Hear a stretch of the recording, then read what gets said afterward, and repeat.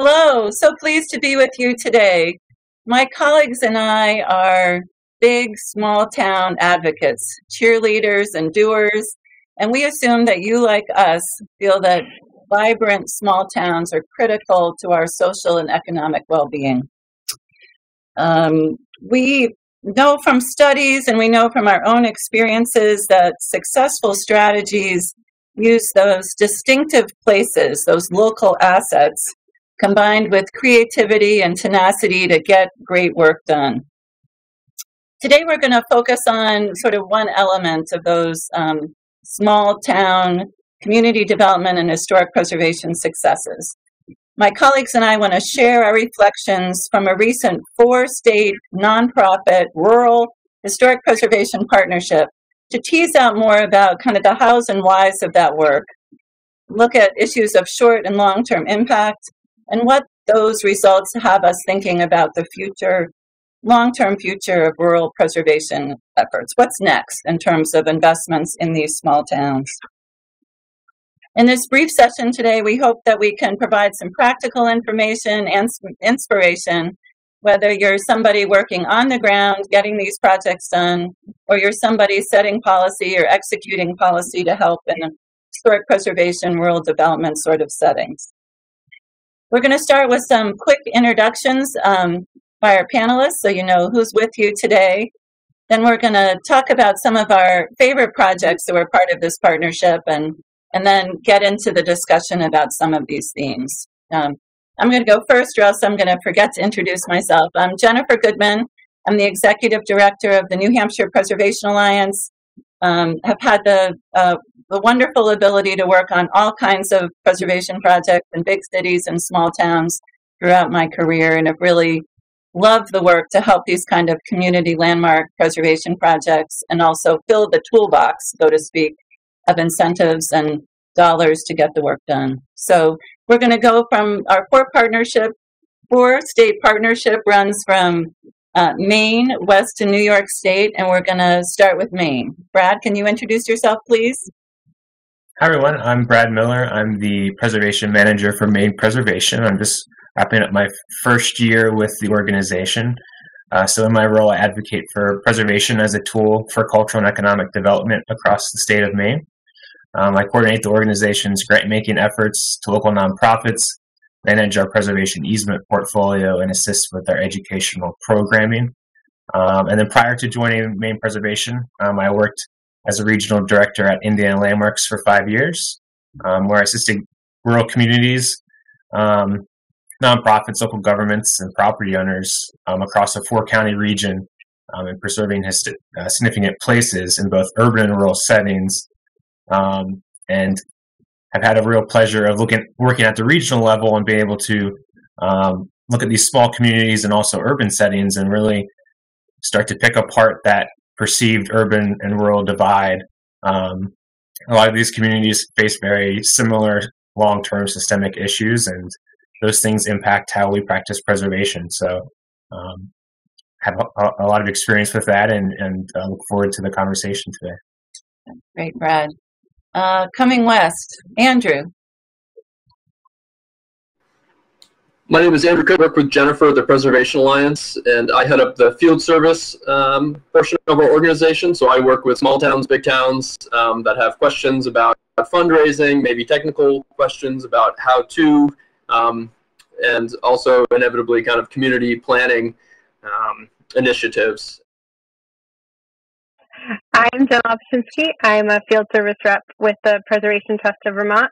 I am primarily a technical assistance provider, much like Andrew, helping everything from fairgrounds to community-owned general stores with a lot of other nonprofit-related work in between.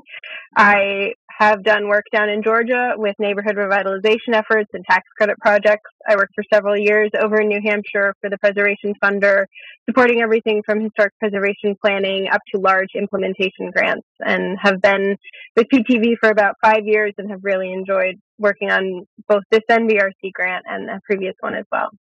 Happy to be here. Great. Thanks, Jenna. New York. Hi, I'm Katie Como. I am Vice President for Policy and Preservation at the Preservation League of New York State. New York is probably not a state that comes to mind when you think about rural states. Probably would be maybe number 50 on your list of rural states. But of course, New York is much bigger than New York City, as I'm sure you all know. And so we have a wide range of small to mid-sized cities, small towns, villages, agricultural areas, and also in the northern part of our state, the Adirondack Park, which is the largest state park in the country and also home to 132,000 year-round residents. So as the statewide organization, we work in all of those areas, as well as, of course, the New York City area, too. So I've been at the Preservation League for about a year, and before that, I worked at the regional level at the Landmark Society of Western New York, based in Rochester, as well as at a architecture firm also based in Rochester, working throughout the kind of central and western New York region. So a lot of rural and smaller town experience in those areas as well. Yeah, great. So we're representatives, again, of this 4-state partnership. Our 4 statewide nonprofit organizations worked together and secured a $1 million grant from a federal authority called the Northern Border Regional Commission. And we used that money to re-grant to 15 community projects and communities suffering socially and economically from the decline of the forest products industry, which is what the mission of that Northern Border Regional Commission is all about. Our investments were in historic buildings with strong community and economic development plans. That's what we wanted to invest in. Just wanted to note that most of the project leaders of those 15 projects were associated with nonprofit organizations, and I would characterize them as sort of novice development. Many of them were novice developers, no staff or small staff, working as volunteers. Many of them had, as I'm saying, limited experience doing these kind of capital projects that we'll be describing today, and small towns. 6 of the 15 were under 1,000 in population, and almost all of them were under 5,000 in population. So to give you a sense of the kinds of projects we're talking about, we're going to warm up with some of our favorites. Of course, it's hard to choose, but we're going to do that same geography and go from Maine west to New York State, starting with Brad, and see a couple of pictures of these wonderful places that we invested in, and hear a snapshot each from the different states. So with our PowerPoint image, Brad, you're first. All right, well, we're kicking off with a project from Central Maine. Dover Foxcroft Central Hall served residents as a purpose-built auditorium and community center since 1882, but its future was uncertain after town offices vacated the building in 2008. Thankfully, a local friends group formed, and by 2011, a plan was devised to revive the space as the Commons at Central Hall, a multi-generational community center to serve the 33 communities of the Maine Highlands region. The nearly $2.5 million project features a rehabilitated multi-purpose space on the second floor for performances, workshops, and exhibits, while the ground floor was restored as a senior center and community kitchen, enhancing access to food and social services for the aging. A great one. Okay, next up, New Hampshire. So our case study focuses on a formerly vacant downtown building in Lancaster, which was once home to a nationally renowned pharmaceutical company, famous invention of the sugar-coated pill. This received a $3 million rehabilitation, adding 6 new units of housing on Main Street, and creating a new front and commercial kitchen on the ground floor for a local food store. The nonprofit owner was a regional group focused on improving the economies of the northern forest. So it fit well with the mission of this particular federal fund. And they arranged a diverse stack of funding and hired over 30 local businesses to pull it.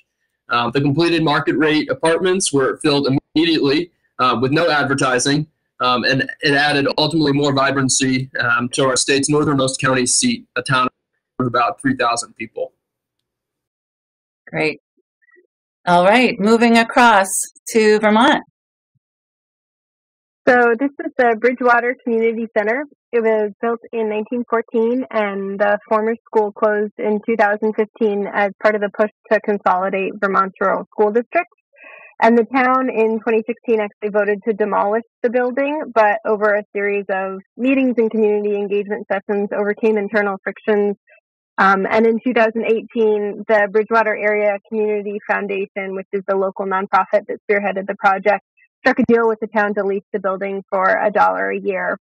And so flash forward from 2018 to 2022, and almost $800,000 construction project later, the building is now home to the Bridgewater Community Child Care Center, which, when fully staffed, will provide 36 child care slots to this community of 900 people. Great. And another wonderful community landmark kind of project, community development project, Katie? This is Whitcomb's Garage, which sits right across the street from the Waylandsburg Grange. That building, the Waylandsburg Grange, was rehabilitated in the early 2000s and became a very successful arts and community center run by a volunteer-led nonprofit organization. So when the Garage, which is really the other kind of significant size building within this very small hamlet of Waylandsburg, became available in 2018, the Grange board was interested in acquiring it so they could expand what they were doing. They gathered community input to determine what the residents wanted to see it become. Then volunteer labor transformed this modest 1940s building into a multi-use space with studios for craftspeople, a small gift and craft store, community space for meetings, and a cafe. The building is not National Register listed or eligible, and yet it was and is described by residents as an iconic building because it has such a strong presence in this small hamlet within the Adirondack Park. Great. So those were just to kind of warm you up and give you a sense of the kinds of properties and projects we wanted to talk to you about today. I think you heard ingredients in those stories from my 4 colleagues, critical ingredients that focus on place, connection to an iconic building, creative plan and fit for the building, something that was going to be sustainable, diverse funding, obstacles overcome. I think all of those ingredients are mixed into these stories, and we'll certainly tease them out more during the remainder of our program today. So I was going to open it up a little bit just to reflect on the projects we just saw, but others that were part of our $1 million block grant re-grant, an experience that we've had professionally over time.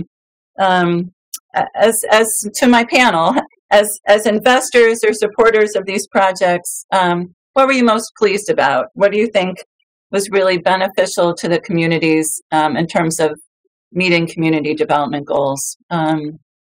Jen, I think I'll start with you to just start us off maybe with kind of an overview about this money and how it was spent. Sure. It was really nice. I was really pleased to see that every community took a different approach to these projects. You know, community and economic development is so specific to individual communities, and this program really reflected that. We, like you said, we supported 15 projects across the 4 states and primarily supported construction projects, but within that, the work ranged from commercial blocks in downtown to creative maker spaces in old mill buildings to supporting museums and cultural institutions, which are economic drivers in their communities. We stepped outside the box and funded workforce development through a high school trades program up in Canaan, Vermont, and we actually collaborated across state borders and supported a school district in Canaan, but also worked on a project over in New Hampshire. And so it was a really nice way to partner together on that and have historic preservation incorporated into that trades program.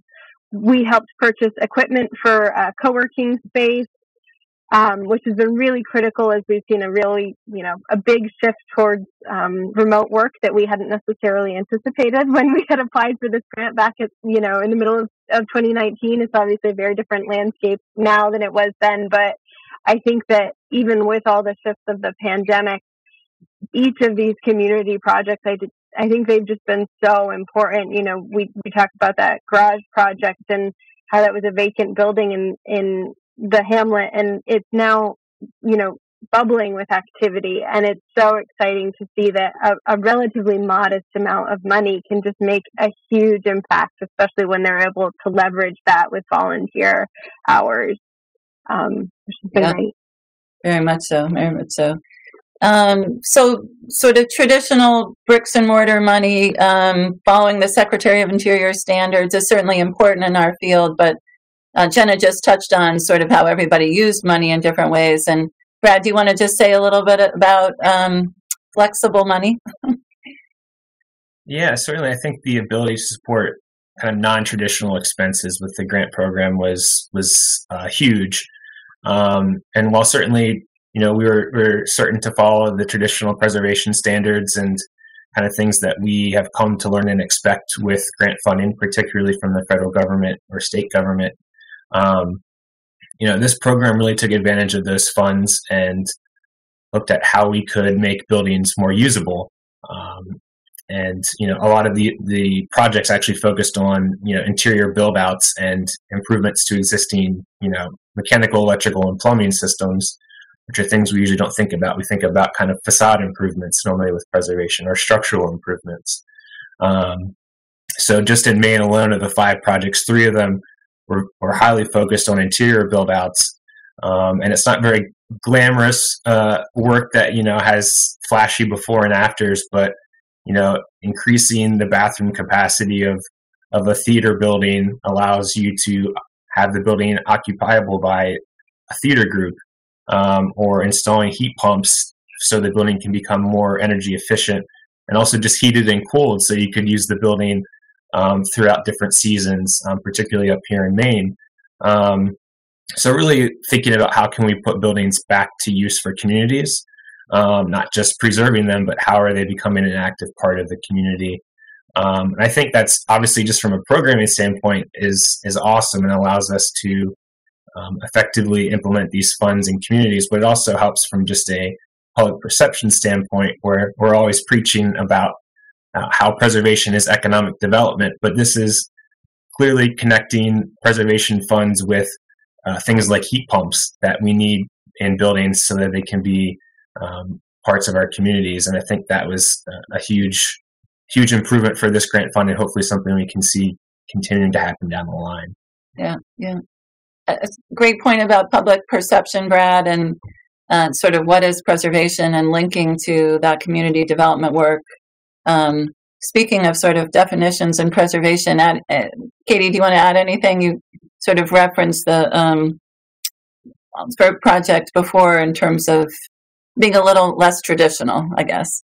Yeah, I mean, this is not a building that that someone who was outside the community would necessarily have picked out as being kind of a star building or anything like that, but it's certainly something that the community themselves felt was important, and they identified it as being something that was important to them to see it reused. It had been a business in town for a long time and does have a significant physical presence given how small that place is. So the fact that they were able to treat this modest little building as a preservation project, even though it's a vernacular building, it's not extremely old. It's from the 40s, so it's definitely old enough. But deciding for themselves that it was important, deciding what they wanted it to be, contributing the labor, it really made it into more than just a rehabilitation project, but into something that really brought the community together before, during, and after the project, and continues to do so now that those spaces are up and running. As Jenna said, replacing a vacant building with something that's really become a community center, especially given the synergy with the Grange across the street. Yeah, wonderful. And before we turn to sort of surprises or challenges, Andrew, anything else on sort of this question about the benefits, the best sort of parts of this, and in terms of how we made these investments, what it did on the ground? Sure. I mean, I think in the case of the Parker Noise block in Lancaster, it was just it was the perfect storm. It was a nice coming together of all the pieces that really the town had been working on laying the foundation since a Dollar General proposal came in and demolished 2 historic homes on Main Street. And so the town several years ago had already tried to prevent future Dollar Generals or, that kind of development from happening. So they passed form-based zoning.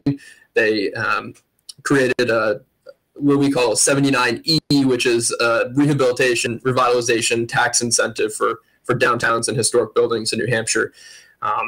And so when this building came up, which the Preservation Alliance had been aware of for a long time, trying to negotiate with the owner, trying to get a good outcome. The fact that the owner finally agreed, was a nonprofit developer that stepped forward and said, yeah, we'll take the risk and we'll try to create housing on Main Street. And those tax incentives and the town being on board is just a nice coming together for a big project. And we'll talk later, but I don't know they would have done it if they had known how expensive the project is going to end up being. It definitely, they're happy it happened More as than well. they expected. Right. Huh.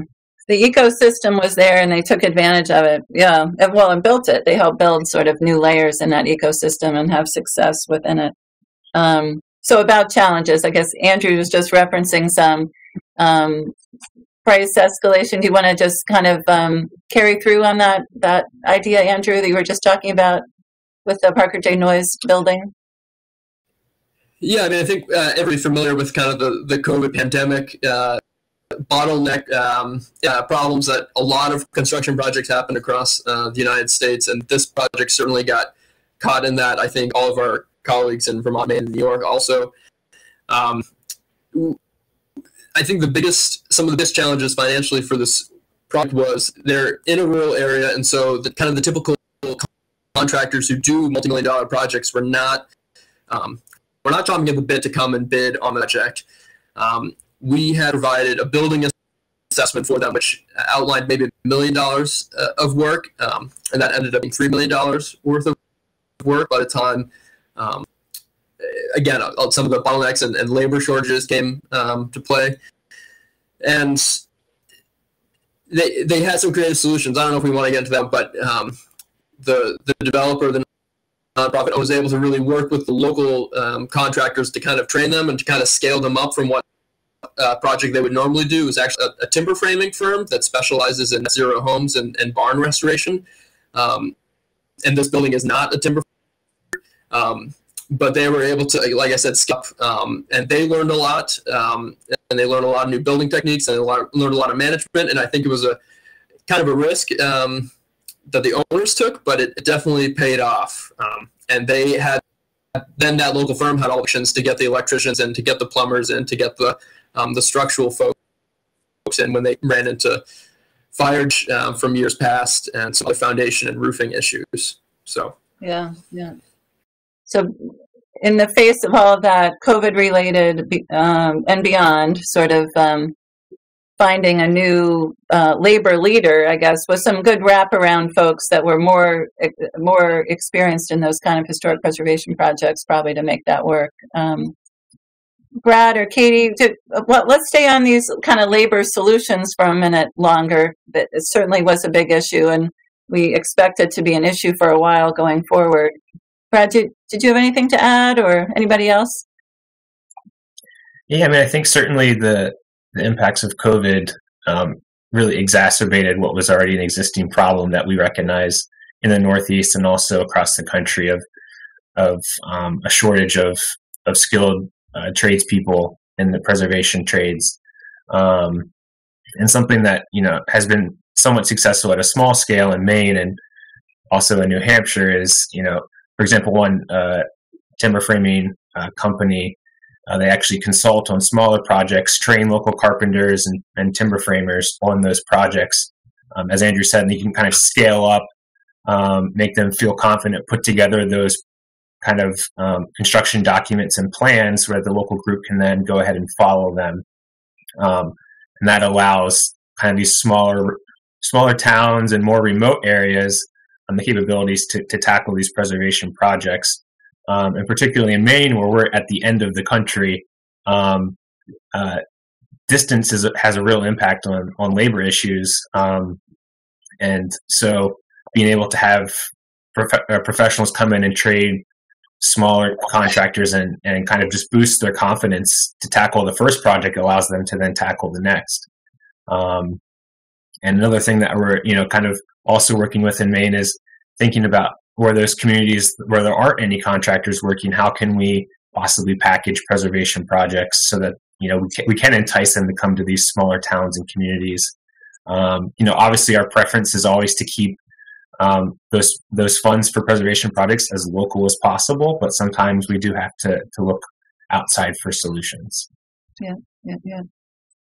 Jenna, I don't know if you, there's obviously with changing costs, there's whether you're at the local level or you're at our grant making level, there's issues about changing costs and changing budgets.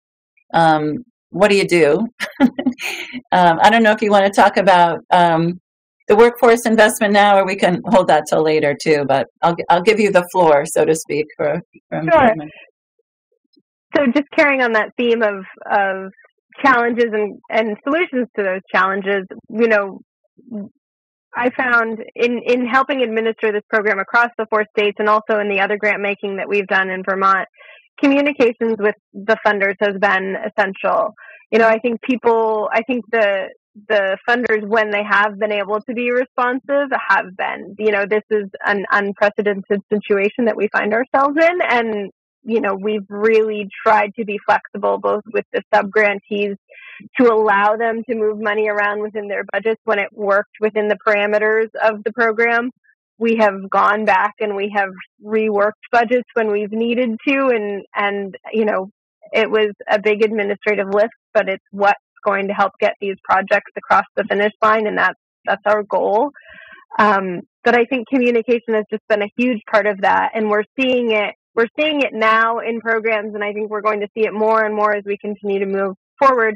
As additional federal funding starts to become available to these community organizations, and is really going to be a huge part of kind of filling those budget gaps that are coming up because of the increase of costs of materials and labor, figuring out a way to fit that money into a pre-existing budget in a project that's already started with the review process that's been completed.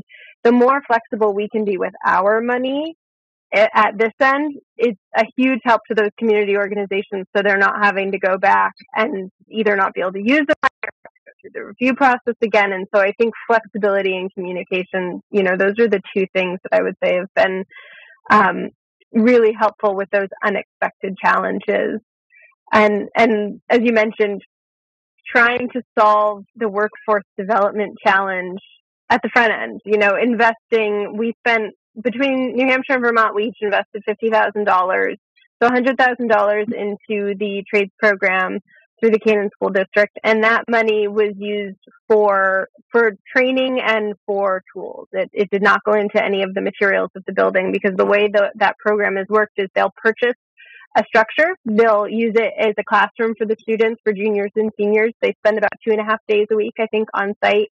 And it's a learning lab for them. It's an opportunity to learn kind of basic construction skills, but also to be able to understand plaster and window restoration, older, mechanical systems, how to refinish wood floors. And when you think of the Northeast, we have some of the oldest building stock in the country. And so training people to be able to work on these types of buildings, which do have very specific needs, and especially when you start talking about historic preservation grant funding, we need a pool of really good contractors. And I know that we are all very lucky. We have some people that we lean on quite a bit to help make these projects successful, but and those people are very generous with their time in terms of training the next generation. But it's important for us to be able to do our part in that as well. And I think this funding really helped us try and tackle that problem. It has not been without its challenges, because when you're trying to fit a workforce development project into a pool of 15 construction projects, they don't always go together well, but it's gonna, the end result is absolutely going to be worth it. Yeah. Such an exciting model there. And Canaan, Vermont, working also in Colebrook, New Hampshire, and a different kind of revolving fund that helps meet the really enormous preservation trades issue for sure. So you need labor. We all know that housing and the interrelationship with supporting workforce, those people need housing to live in, right? All part of that ecosystem and getting the right ingredients together to have vibrant small towns. We certainly touched on that area of housing as part of this initiative that we're wrapping up now. Anybody want to talk about housing issues relative to these small town investments? Anything more about labor? Any takers? I mean, I could just say, I mean, across America, we have a huge housing shortage. In New Hampshire, the vacancy rate for rental units is pretty much zero. And in some pockets of New Hampshire, it's consistently under 0.5%. So when the Northern Forest Center, which again focuses primarily on kind of reinvigorating economies of our four states, towns that are affected by the decline of the forest industry, they realized that a big impediment to finding new talent and kind of reviving those towns is that there's actually enough kind of affordable housing, but there wasn't a lot of quality market rate housing. And so, again, these 6 units, they didn't even have to advertise. They were instantly filled up, and I followed up in figuring out who is actually living in these places, and 2 are school administrators. There's a doctor for kind of a hospital that serves pretty much the county, and I think a lawyer or some confessional class. So that was something that their Main Street hadn't seen in really decades, was those kind of levels of income that they think will really help the restaurant scene. They have a brewery that just opened. So certainly affordable housing is a problem, but they found kind of their niche was more market rate housing. Yeah. More people to serve on the planning board, et cetera, et cetera. Jenna, did you have something to share regarding labor related to uses in buildings? Like the portrait that you offered at the beginning of this session is a childcare facility. Yeah, and that was an unexpected challenge, and not that we hadn't seen, until the end of the project, that because of the labor shortages, if the child care center can't be fully staffed, then all of those spots that are available aren't going to be open. And so that's been a challenge both in this child care center and I think across almost every child care center, at least in the Northeast, probably the country. And that's, not something that we can tackle through this program, but just one of those kind of ripple effects that we hadn't anticipated and that the pandemic really did exacerbate. And hopefully, as we continue to address, affordability around housing and workforce development, some of those challenges will subside. Yeah, you're here. Anything else before we move on, we were going to move to sort of the on-the-ground perspective. Ready, go? Okay. We just wanted to share some takeaways from those projects. I think you heard in the portraits and you've heard in the subsequent discussion, there were certainly challenges along the way. So kind of let's sort of tease out some of the advice that you would give or do give to project leaders that are just starting out in these kinds of community projects. Again, often folks that haven't done this kind of work before. I want to talk maybe just kind of go through the steps a little bit, talk about planning, team, fundraising, communication, things like that. Anybody want to start off? Sure. Always at the beginning of the project is the group. It's the group that starts it. And it's really challenging.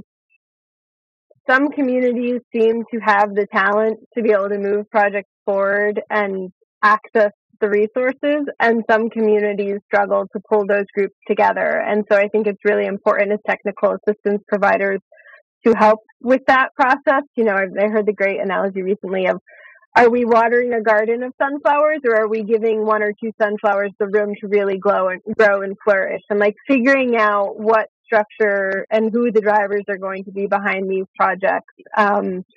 That's a huge part of the pre-development that people don't think about. They identify a project and they think about funding sources, but who's going to make it happen? And like you said, the vast majority of these projects are done by either organizations with very small staffs or they're entirely volunteer based. And how do you pull that group together? That's kind of step 1 right there. Yeah. How do you find those people, Andrew? I'm thinking about some of your projects. think about, you look around at where other success has been and you check people's hearts to see what they're interested in. What do you think? Yeah, it starts with those who have legs and lungs, and then you kind of narrow the field a little bit based on their interest. And sometimes, it might not be a preservationist you're looking for, right? You might just be looking for a community activist or, a mom who's got some time because she has a newborn or so, maybe if you're doing a preservation project, you don't have to just have preservationists on your team. And I think all of our colleagues, I see nods there. So, and honestly, you probably don't want all preservationists on your team anyway. It just doesn't make for a very fun project. I mean, you want some diversity, you want some outside thinking, you want some creativity, and I think that the most successful projects have that diverse perspective. Yeah. Somebody want to talk a little bit about kind of right-size planning? I mean, Andrew referenced a building assessment that was helpful in terms of phase, but it certainly didn't have the big number, because the biggest number, it was 1 million instead of 3 million, because not everything had yet been anticipated, or different things were happening in the economy a couple years later. Do you feel like you have some favorite elements about planning and picking uses that anybody wants to share? I think that was certainly an element of our 15 successful projects that we were choosing to invest in those because that work had already been done, right? Folks knew what their budget looked like. People had picked a use that had a strong community development and sustainability sort of element to it. I mean, yeah, I think just to agree with everything you just said, Jennifer, and just to preach to the preservation choir, I'm sure that proper planning allows for successful projects, and so just always encouraging communities to think about how we can plan on the front end and eliminate a lot of those unexpected challenges that we might face down the road. And that the projects in Maine that was funded through this project were all just pieces of much larger projects that are still ongoing. One of them was just one of a 4-building complex. So they're able to take off an appropriate size bite of this much larger challenge, instead of trying to think about how can they tackle all 4 buildings at once, and how can they take advantage of this grant fund to do that. So I think, again, it's just if you have the invigorated community group working on this, just having them kind of figure out what they can figure or can kind of accomplish in this first chunk, and we saw that in Maine with the 5 projects. Yeah, you're here, and I think and it's not one of the NBRC projects, but a kind of a similar project. Letting the pre-development kind of evolve as the projects move forward. I mean, there's a covered bridge project that's going on in the Northeast Kingdom of Vermont.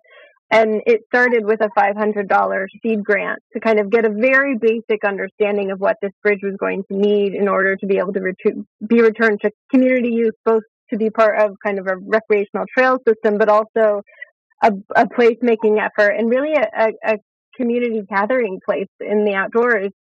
And that $500 seed grant allowed them to secure money to do some kind of stabilization and then secure another, I think, maybe $50,000 in pre-development for a much larger pre-development study. Because when you think of covered bridges, it's structural transportation, it's all of the environmental stuff related to it. And so that little bit of planning up front allows you to kind of grow over time and properly scale your planning to kind of the direction that your project is moving in.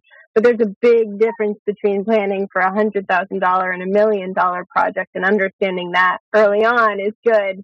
Sometimes it's okay if the budget sneaks up a little over time. I know we do a lot of groups, but if they really knew what they were getting into at the beginning, they may have been a little more hesitant, but they had enough information to make an informed decision. And then those community members, their capacity increases over time and their ability to tackle those challenges increases. And so all of that early planning is a key part of that. Yeah.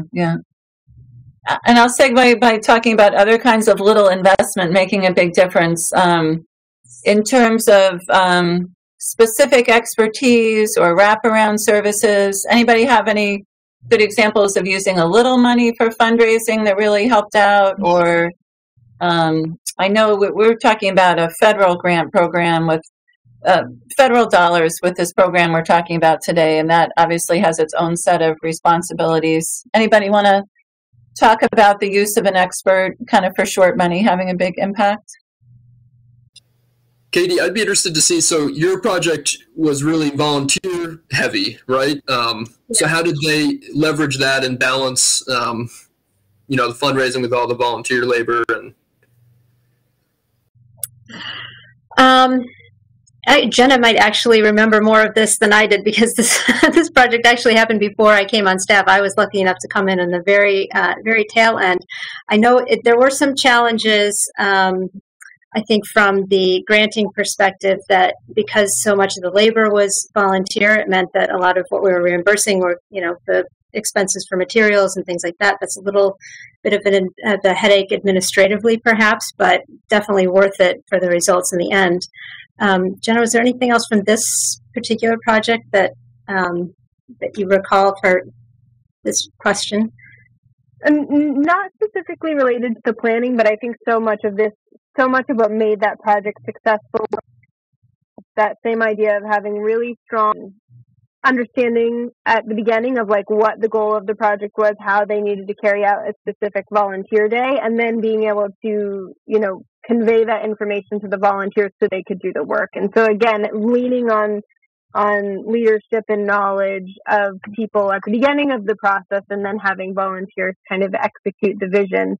And again, I think because that building, wasn't architecturally significant from the standpoint of the National Register, and I think it was a garage, and so it was relatively unfinished. There's a much higher level of flexibility with the work that could be done than with some of the buildings that may have had, much higher architectural, thinking of the Oneida Mansion project in New York, Katie, like the level of planning involved with a building of that historical significance is going to look a little different. But again, it scales depending on what the project is, what the scope is, what the building is, what the community group is.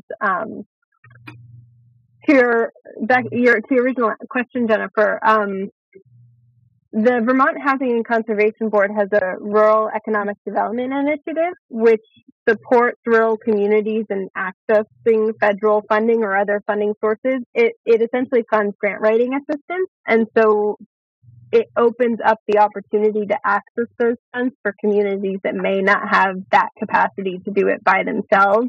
And I think small programs like that, where you're making really like a $5,000 investment, if that $5,000 investment can then unlock a $500 Vermont Community Development, which is the block grant program, implementation grant for accessibility, I mean, that's a huge leap from 5,000 to 500,000.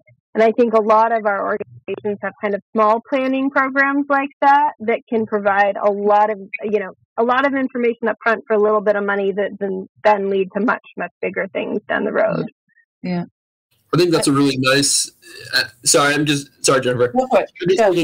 I mean, our towns, the smallest rural towns, the towns that maybe need the investment the most have the fewest resources to get that money and to manage the project. Like there's no full-time town staff probably, or there's definitely no staffed nonprofit developer. And I think we also run into a lot of fear of federal money, right? These small towns, like, no way, there's so many strings attached. So for us to be able to offer the block grant and kind of be the liaison, made that money more accessible and less scary to these projects. Yeah.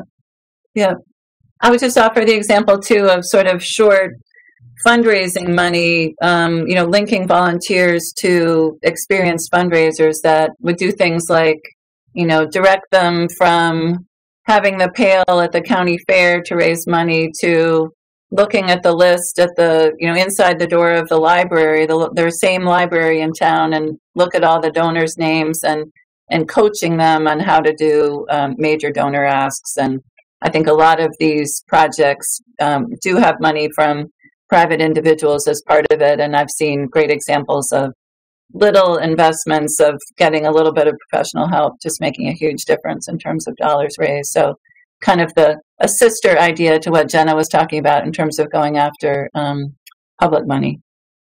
I'm going to shift to, if we're ready to talk a little bit about the partnership. There have been many conference sessions on partnerships in the past, the good and the bad and the ugly. My question is about sort of the replicable strengths of the partnership. And I'll start with Jenna, actually, in terms of fundraising, staying on fundraising for a little bit, just talk a little bit about how the partnership, you think, made us effective to get the $1 million in the first place. Sure. So the grant we got was obviously through the Northern Border Regional Commission, but it was a regional forest economy partnership grant. And so that specific program was looking at how you can kind of maximize benefits across borders. And so we looked at it and said, okay, we have, strong ties between all of our statewide nonprofits across the region. Can we, group together and really put a strong application together? And it was successful, obviously, which was very exciting. But I think it's the group aspect that really made it competitive. A single sub-grant, if you look at any one of our projects, may not have been competitive to a funder like Northern Border Regional Commission. But when you look at the collective grant making across the 4 states, then it becomes a very competitive project, because of those 15 sub-grants, you're talking about $1 million investment, creating pretty impressive metrics, and federal funders are looking at metrics. And so you look at the communities that are going to be served. If each one of those projects is impacting 3 or 4 communities, you're impacting 45 to 60 communities across the region. You're looking at probably 10 to 15 businesses created, probably 15 to 20 jobs that are created, 36 childcare slots in just one of our projects. Like Brad mentioned, energy savings in a lot of these buildings. That, when compiled all together, makes for a really competitive project. And in addition to that, the capacity building that happens with each one of those projects, like being the liaison between the small nonprofit and the federal funding source, we were able to kind of help smaller groups navigate that process. It was challenging because you're trying to sub-grant 15 grants on the same timeline, and we all know that construction schedules look very different. But it was the collective effort that I think made this really competitive, and I think can be recreated in different areas through different partners. Yeah. I would say that we there was great collegiality between the statewide nonprofits leading up to this, but it was the first time we had done something formal like that together. And you sort of touched on this, Jenna, but just the learning between us, and sort of we're all in this together, and sort of thought of it as a pilot, and learning about the topic of this session, really, sort of how do we make our best investment in these sort of places. It was great to have the collegiality across the 4 states as we were going to answer questions and learn from it. And then, as you said, the setting up the networks and being so supportive of the sub-grantees as well, I think were essential elements of all that. Anything else about this partnership or working with underrepresented, underserved groups, these volunteer groups? All set? Let's go. Go ahead, Brad. Yeah, go ahead, Brad. Just to kind of further that, thinking about, maybe not about the partnership, but just being able to, as all of us work for statewide nonprofits, we already kind of operating at a high level, and being able to see communities that are kind of facing very similar challenges, but they kind of have this kind of isolated scarcity mindset where they think, we can't tackle this project, but we have the ability to look with a wider lens and look to across our borders to our partners and say, what if we tackle this together, and bring these kind of resources to these smaller communities.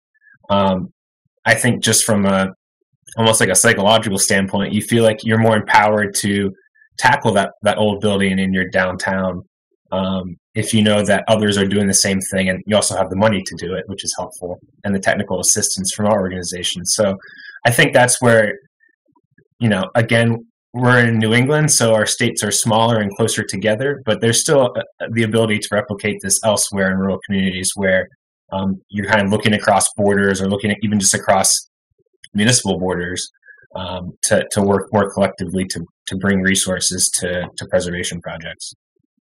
Okay.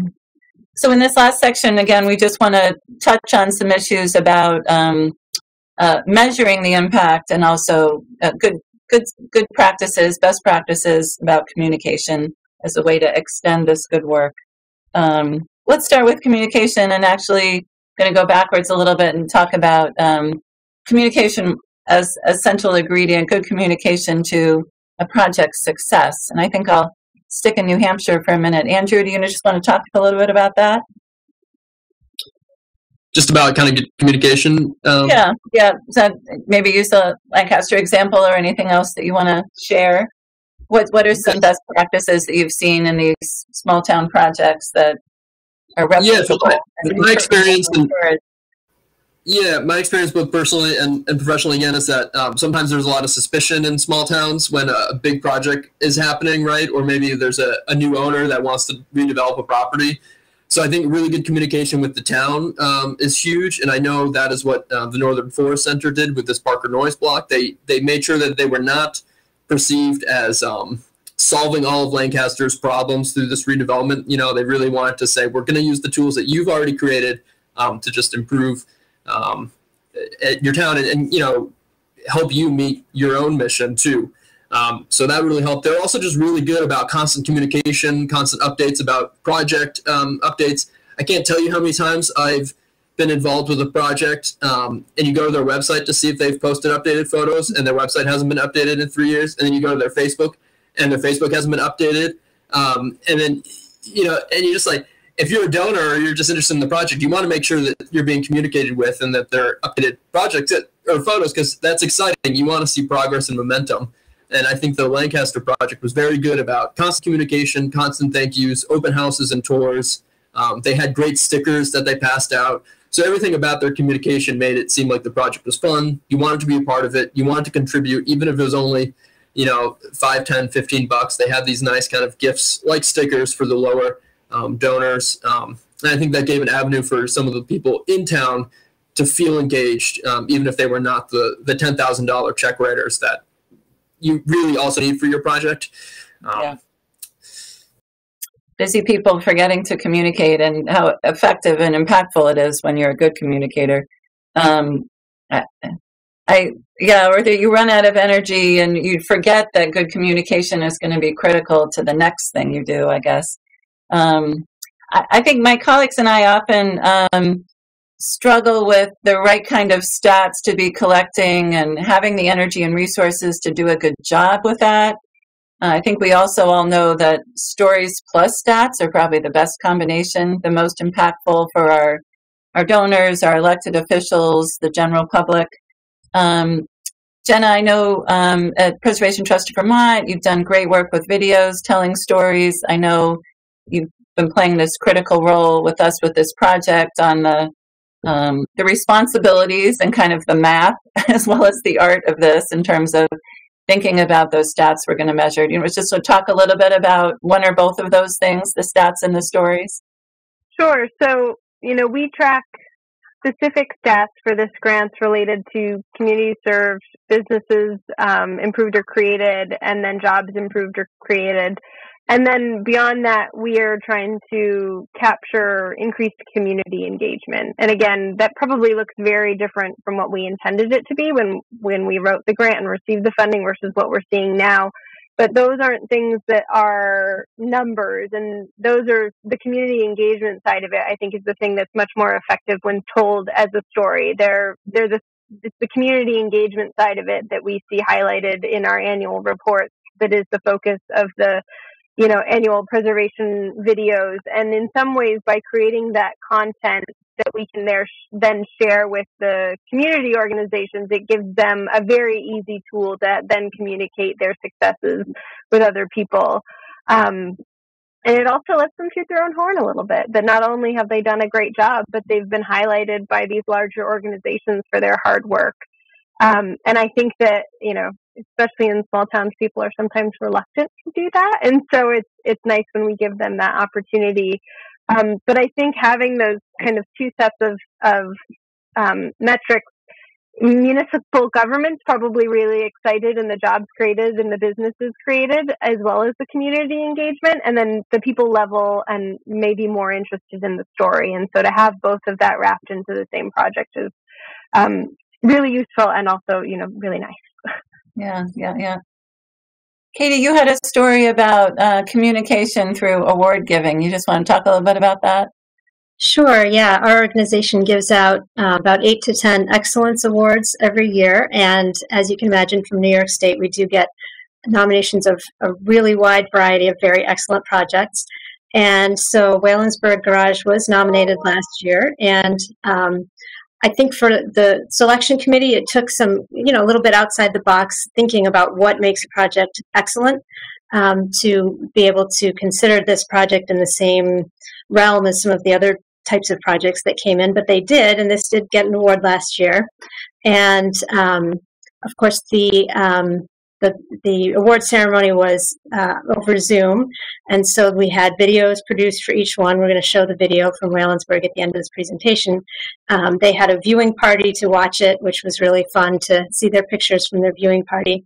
So that video from that has, of course, had a lot of life beyond just the awards ceremony, to be able to show, like, this is the way we see preservation going, to be more community focused and, letting people decide for themselves what's important and what they want to do in their own communities. Yeah, great. I guess as we get to the end of our session, we just wanted to make sure to give a shout out to the Northern Border Regional Commission. The work in these 15 communities has been just really rewarding and very helpful. Hearing from the community perspective, very helpful for these catalytic projects on the ground, making a real difference. And on another level for us, it's been a way to think about what kind of investments we need now and in the future. What are the benefits of partnerships and what would we change going forward? This money was available thanks to our congressional delegation from all of our 4 states, from Maine, New Hampshire, New York, and Vermont. So very excited again about its ability to make a difference on the ground, as well as the ability for us to get new ideas about what we want to do going forward. So I'm going to close with that, a little round robin from the different states. And I think this might be the last time you get to talk during this session as we near the close. Let's go from Maine to New York again, stay in the same order. And the question is, if you had another million, if you had 15 million, how would you spend it next in small towns to try to get some of this kind of community development, historic preservation benefit? Any answer is the right answer, I think. Brad. Oh man, that's a lot of pressure to go first here with this question. Yeah. No, certainly. I think the success of this program, funded through NBRC, doing it again would be great. Doing very similar projects. I came last year, so kind of at the tail end of our 5 projects in Maine. But I went through and saw all the projects. We had a long list of organizations and communities that did apply. Obviously, it's like any program, we had to select the final candidates. So there's obviously still a need out there. I think it goes back to my earlier comment about being flexible with grant programs that are flexible with what types of spending, and just improving in systems and making buildings usable. And I think another part of that is also making sure that we are, adapting our buildings to the future, and kind of we're answering the call of preservation and climate change, and the need to make our buildings more energy efficient and also more resilient in the face of the impacts of a changing climate. So I think kind of targeting those things in these smaller communities would be very useful. And all of this, those improvements also lead to economic growth and also, energy cost savings. And I think those are all things that definitely here in Maine, we're looking to tackle as a state and as a community. Great. It's tough to go first, but it's also tough to go second, third, and fourth in this situation. So you're allowed to be additive, emphasize, or share something totally different. Andrew. Yeah, I think I will piggyback on Brad, especially what he said earlier. If we could have $1 million for septic systems, wells, storm windows, roofs, like the non-sexy things that people don't think about in preservation projects, but definitely make a project viable and useful for the future. And maybe like beer and pizza parties for the volunteers. I think that would go over well. Yeah. That's a great idea too. Yeah. Jenna. Yeah, I mean, I think Brad touched on a lot of it. I think the beauty of having more money is you continue to have a bigger and broader impact, and you get to tell more stories. And I think the more stories we tell, the more we can emphasize that preservation is a tool and not a barrier. And so it's a tool in the community and economic development toolbox. It's not something you have to be worried about from a regulatory and a review standpoint. And so the more we can celebrate these preservation projects and really help people understand that they are sound and sustainable community and economic development, the easier it will be for all of us moving forward and the better it will be for all of those communities. Hear, hear. Katie. We actually are sort of running a test case of this kind of situation right now. We have a very small pilot capital grant program, not $1 million, much smaller than that, but geared towards arts organizations. And it's something we're doing one time because we had a source of funding for it, but are hoping that might be opening the door to future capital projects. And so we're seeing what the demand is out there. And it's, of course, huge. And I think it is exactly the kinds of projects that everyone else has been talking about, the ones that are hard to get funding anywhere else for accessibility improvements and upgrading air conditioning. That's a huge request for these arts organizations that are finding it harder and harder to run programs in the summer. And yet, we would like to see them make energy improvements that are, helpful and not harmful to their their carbon footprint. So definitely thinking a lot about resiliency, adaptation, and the kinds of projects that are hard to fund any place else, but are very important to let these organizations keep going in these smaller communities. Hear, hear. That's great. Well, everybody, whether you're working on a policy level or working on the ground, hope you took away a few new good ideas, maybe about new strategies or new perspectives on really focusing on these wonderful community assets, these special places, harnessing good money, harnessing human expertise and those doses of creativity and tenacity and energy you need to pull these projects off. Hope it helps with what you're working on now or what you're working on in the future. We'd love to hear from you. This final slide is going to have our contact information on it. Please feel free to contact any or all of us with questions or your suggestions. Look forward to hearing from you. We're going to close with a video that Katie mentioned before, the one the Preservation League of New York State utilized when it was giving that award she mentioned to that great project, the Wallingford Garage. We love the themes of community, enterprise, and commitment that come across, so central to these kind of projects and the work that we do. So thank you very much to the panel for sharing your ideas, and good luck to everybody listening and watching. Here's the video. This is a very iconic building at the center of this small hamlet of Waylandsburg. Everyone who lives in the area drives by frequently. They know the building. The building is owned by the Waylandsburg Grange Association, which is actually just across the street. We're sort of thinking about it as a center of craft activity, but also as a community center and center of activities, and broader than that as well. It's just really magical because it's the product of collective volunteer work, and so there's a tremendous sense of pride and accomplishment in the whole building, and to have people to walk from one end to the other, to have folks at work from the blacksmith to the woodworking shop. It's really fantastic transformation. Winning this award from the Preservation League and the prestige that brings with it will help get the word out, will help inspire others with this vision of what's possible and the tremendous benefits that come with it.